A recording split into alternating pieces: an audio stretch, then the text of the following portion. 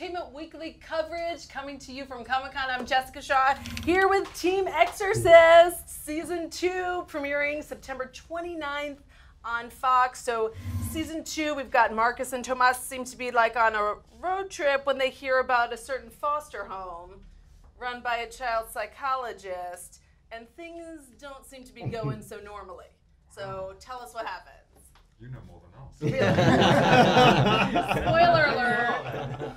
Did someone write that down? Yeah. Sounds good. Very good. Well, tell us what exactly is going on. Silence, dead silence. I think this season you're going to see an evolution of the partnership between Marcus and Tomas. They're on the road together. Tomas has kind of left his old life behind and is becoming an exorcist, and Marcus is training him. And at the same time, you have a foster home on an island on the outskirts of Seattle, run by John Cho. Brianna is one of the kids in that home, and something bad is happening on the island, and at some point our stories are going to converge. Yeah, I bet they are. And how do the fathers, one father and one former, find out about this? Marcus is doing the whole job, and there's that connection also with Father Bennett here? He's our informant in a certain way, right? And Father Bennett is like hanging in the Vatican now, right? Like sort of weeding out the non-believers. Yeah, he's digging up stuff. He's digging up stuff. Yeah, trying to see if there are factions, who's with him, who's not, what's going on, how deep does it go, and whether he wants to stick around and fight this thing, or And of course, because it's The Exorcist, some of it links up on a very kind of physical level, and some of it, lots of it, on a supernatural level. So all stories intertwine at some point. Yes, they do. How scary is this season versus last season? If last season gave you a nightmare, let's just say. I think this season we're trying a bunch of different types of horror. I think we have the psychological horror that was brilliant last season, but we're trying some other types too. We have the body horror, which was great last season, but we're trying to evolve that to different types, to do some frenetic-paced horror that, that's new to this season. We start right off at the top of our first episode with that, and have sort of a very fast-paced two-parter to start us off.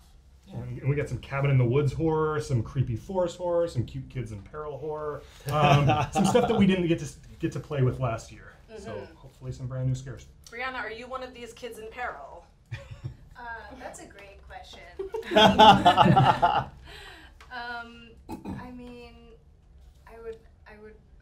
That's a good question. Well, the thing is, one of these kids in peril? She will definitely be in peril. Yes. A lot of peril. We're playing this season with the. Last season they did a little bit with two of the characters about which one's possessed. Now we have 5 children in this home, and we get to really play for the first half of the season which one of these is our demon and which is possessed, and how it's happening, or which one is the demon is possessing. Sorry. So. Yeah. How do you physically prepare for that?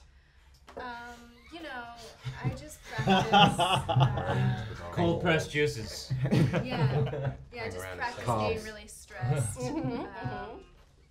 It's pretty easy for me to practice being stressed. It's just like my daily life. So. You seem very serene right now. I don't believe you. Well, we have to jump out of closets on set to scare her. Does anything creepy ever go on your set? No. But unfortunately, no. Didn't Or somebody get hit by a TV on their Oh, yeah. yes. That wasn't that creepy though, was it? That was terrible. That sounds pretty creepy. What happened? Got hit by a TV. Yeah, like Our director of DP. photography had a camera fall on his head. Yeah. Or a TV The screen. TV. Yeah. It fell off the wall. Yeah, because we didn't bless that set. we have brought in priests to bless the sound stages, so nothing bad has happened there. But anytime we go off the sound stages, accidents. Wait, did you really? Of course.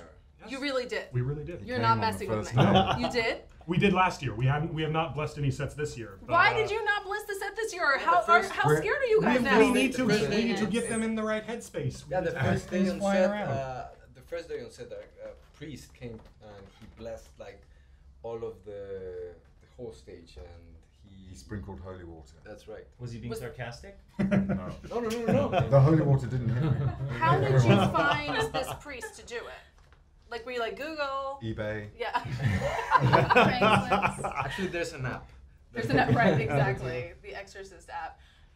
When the whole season is, presumably pretty damn scary, do you try and just kind of ratchet it up for Halloween, or? Not we don't. We're not trying to plan for Halloween. I mean, luckily we end up in that area, but we're more trying to give us some different types of scares early on, but then build and build and build to the end, to the last 2 episodes for the biggest stuff, which will happen after Halloween. John, I'm very intrigued by your character, who's a child psychologist. You're being eerily quiet right now during this interview. So it's leading me to believe that you, this character, maybe there's something else going on. Are you just like a good guy psychologist, or?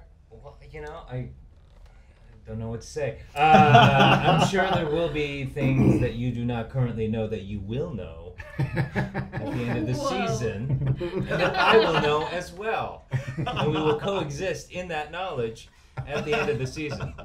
You are a master of answering without spoiling.